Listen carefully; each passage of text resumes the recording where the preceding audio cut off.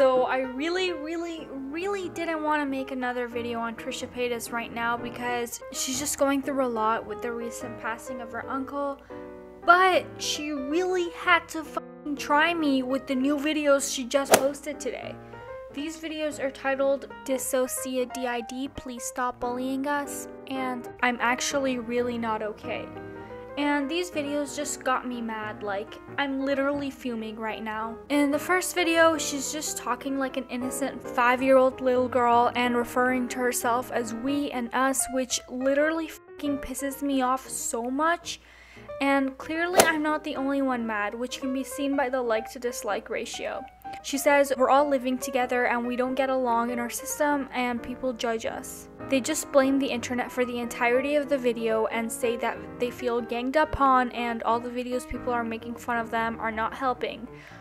Whoops, sorry Trish, T, Tyrone, Tyson, and whoever the fuck else lives inside you.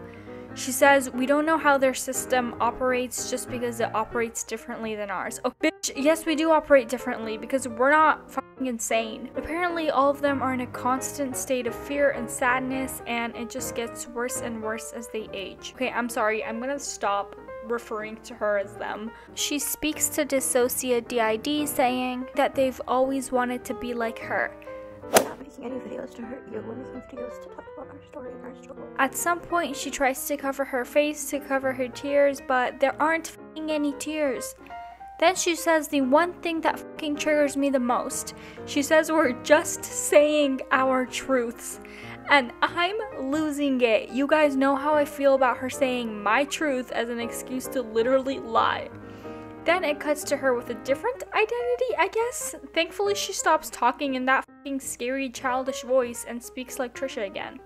She says she thinks everyone, including Dissociative, is trying to use her for views, as she's made 3 videos on this, which is really bold of her, considering the fact that she's literally faking a mental disorder for views. It's not about her, it's about getting views. She keeps putting my name in the title. Trisha, if you're so fucking adamant about having DID, why don't you just fucking go see a doctor about it so you can stop saying you're self-diagnosed? Then you wouldn't have to make these dumb proof videos trying to explain yourself, and you'll shut all of us who don't believe you up.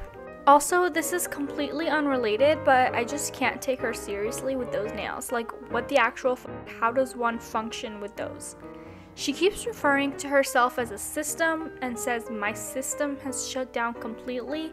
But shut the fuck up, you're causing my system to shut down at this point.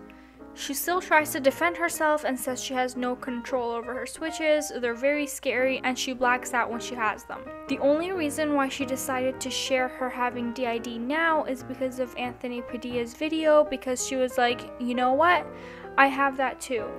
But to be honest, a lot of people have been saying that her identities are awfully similar to a show called United States of Tara. And what pisses me off is that she keeps saying that everyone who's been watching her knows that she's always struggled with mental health issues as some sort of proof for having DID. Trisha, there's no question of whether or not you have mental health issues. No one is denying that you have mental health issues. You clearly do have something, but DID is not it. Now, I'm not here to diagnose anyone because I'm clearly in no place to be doing so, but maybe you can look more into, I don't know, borderline personality disorder or narcissistic personality disorder instead. I don't know, just a thought. And of course, she blames her lack of ability to be in a relationship or keep friendships on her DID. Like, of course she does. I'm so fucking dumb with this victim mentality too. She keeps blaming viewers for not believing her and saying that we cause so much more damage. Does she not realize how much damage she's done, especially to the people who actually have DID? How about to the transgender community? How about to the black community? And how about to the chicken nugget community? And sometimes she forgets that she's faking to have DID, so she accidentally says I again, but then remembers to say we like a minute later. Okay, now moving on to the second video she posted, like literally minutes after the first one, entitled I'm Actually Really Not Okay. Now, in this video, she mostly just repeats a lot of the same stuff in her first video. Like, I really don't understand why she felt the need to post this one. She literally could have just extended her first video by like 2 minutes, because that's how much more information you would be getting from this whole ass 21-minute video. She says she only made one comment on Anthony and he made multiple videos on her. Trisha, I wouldn't call you screaming at him and swearing at him and calling him a dumb f***ing prick for 7 minutes straight, just one comment, but go off. I don't know why she thinks that Anthony and his girlfriend were mocking her for having DID. Like, that literally never happened. And last time I checked, in fact, she was the one mocking people who have DID in 2 videos now, so I don't know. She repeats the fact that there is something seriously wrong with her and that she has suffered serious trauma as a child, which again, literally no one is denying. Part of me thinks that she genuinely believes she has DID and is just seriously ill-informed about the disorder. But then I think about the videos she made, acting like she's switching between alters, and I'm like, if she actually did feel this way, there would be absolutely no way she would mock people with DID like that. So sue me for having a hard time believing you, Trisha. And the funniest part of all is that she says that no one believes her because she used to troll 5 years ago. 5 years ago. Trisha, you've been trolling throughout the past 5 years. At least if you want to lie about it, maybe try deleting the hundreds and hundreds of trolling videos you've made in the past 5 years alone.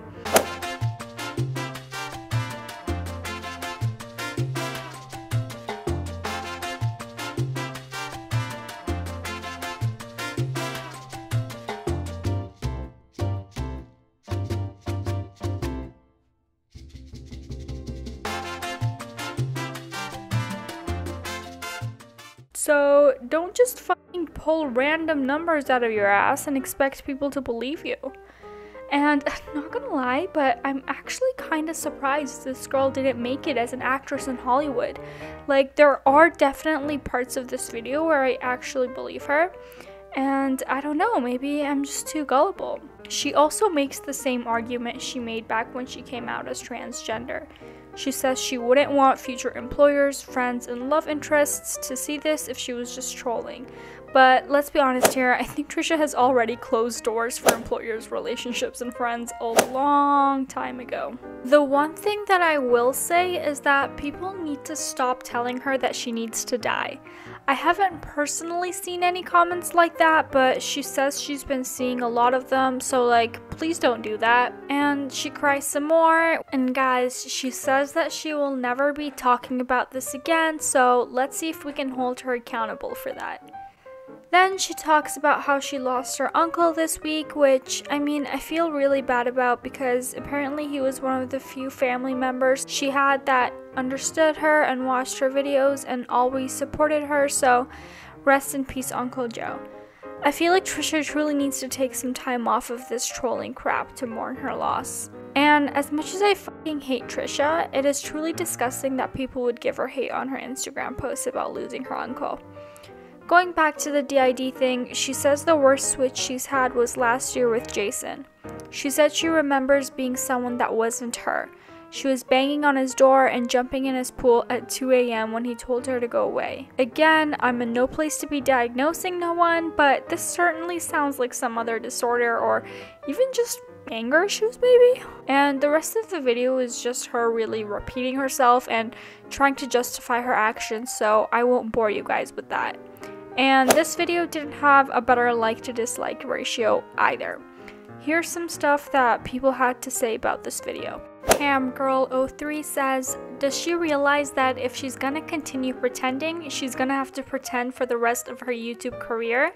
Like, it's not a passing disorder that resolves or goes away after a month or two. Is she willing to commit for that long? Catherine says, go get diagnosed by a professional, then you can tell us you told us so. Until then, this just feels like the boy who cried wolf, but more manipulative. If this is real, I'm sure your viewers would support you, but you can't expect us to take your word for it given your usual patterns. Jamie says, if you're not faking it, why did you make a thumbnail of you cross-eyed? And Allie says, there is something wrong with you, but it's not DID. And like you said in one of your previous videos, if you can't stand the heat, then get off the internet. Alright guys, so that is it for today's video. Please don't forget to give it a thumbs up and subscribe to my channel. I post new videos every single week. Alright, I'll see you guys in the next video. Bye-bye.